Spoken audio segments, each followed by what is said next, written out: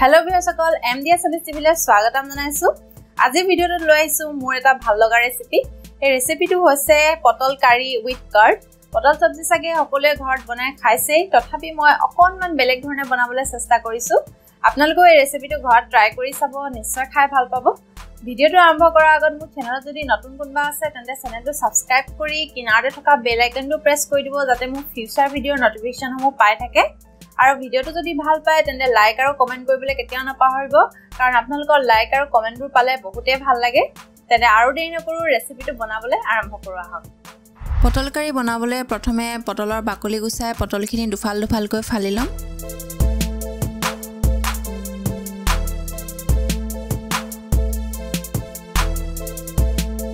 দুটা ডাঙৰ সাইজৰ পিয়াজ পেষ্ট বনাই লম, লগতে আদা নহৰু পিছি লম। মছলাৰ কাৰণে মই লৈছো গোটা জিৰা, দুটা লং, দুটা ইলাচি, এটা শুকান জলকীয়া, এখিলা তেজপাত, হালধি, জিৰা গুৰি, গৰম মছলা, কাশ্মীৰ মিৰ্চ পাউডাৰ আৰু নিমখ।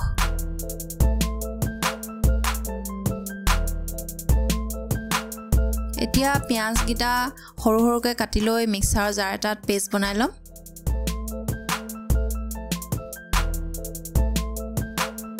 কেৰাহীত তেল গৰম হ'বলৈ দিছো।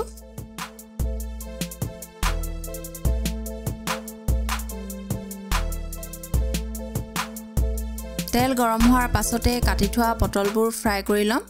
পটলবোৰ মই গোল্ডেন ব্ৰাউন হোৱালৈকে ফ্ৰাই কৰিম। আপোনালোকে ইচ্ছা কৰিলে তাতকৈ কমকৈও ফ্ৰাই কৰিব পাৰে।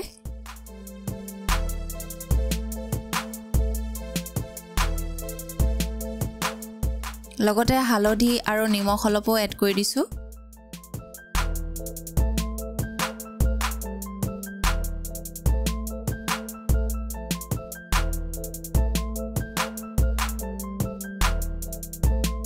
পটলখিনি ফ্ৰাই হৈ গৈছে, এতিয়া তেলৰ পৰা কাঢ়ি লৈছো।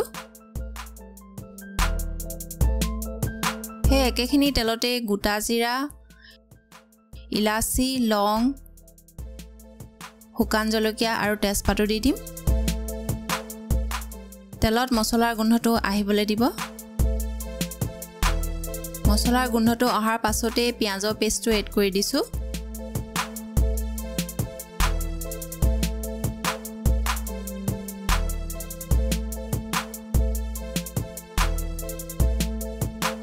পিয়াজৰ পেষ্টটোৰ পৰা পানী শুকাই তেল বিৰিঙাৰ পাছত আমি আদা নহৰু পেষ্টটো দিম।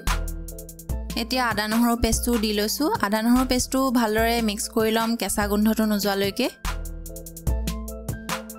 এতিয়া আমি বাকি পাউডাৰ মছলাসমূহ দি লৈছো।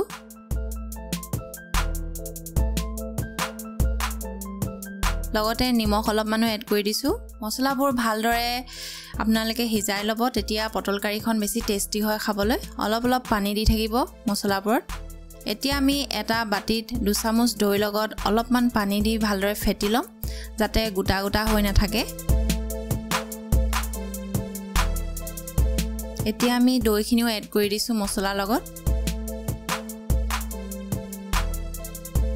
এতিয়া আমি ফ্ৰাই কৰা পটলখিনি তাৰ লগত দি দিছো। পটলবোৰো আমি মছলাৰ লগত অলপমান সিজাই থাকিম।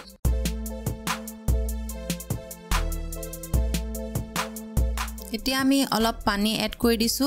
পানী একেলগে সৰহকৈ দি নিদিব, নহলে টেষ্টটো বেয়া হৈ যাব। অলপ অলপকৈ এড কৰি থাকিব। ঢাকনি লগাই দিছো। এতিয়া নিমখ আৰু অলপ দি দিছো আন্দাজ অনুসৰি। দৈটো যদি বেছি টেঙা হয় আপোনালোকে অলপমান চেনিও দি দিব পাৰে। লাষ্টত এচামুচ ঘি দি দিছো টেষ্টটো আৰু বেছি ধুনীয়া হ'ব কাৰণে।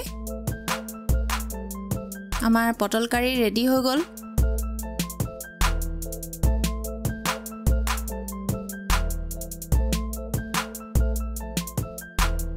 আশা কৰিছো আজি ৰেচিপিটো চাই ভাল পালে। যদি এই ৰেচিপিটো আপোনালোকে ঘৰত ট্ৰাই কৰে তেন্তে নিশ্চয় মোক জনাব কেনেকুৱা পালে খাই। লগতে মোৰ চেনেলটো সাবস্ক্ৰাইব কৰি নটিফিকেশন বেলটো প্ৰেছ কৰি দিব যাতে ফিউচাৰ যি ভিডিও আপলোড কৰো সকলোৰে নটিফিকেশন প্ৰথমে পাই যায়। তেন্তে আজিলৈ আহিছো, আকৌ লগ পাম এটা নতুন ভিডিঅ'ত।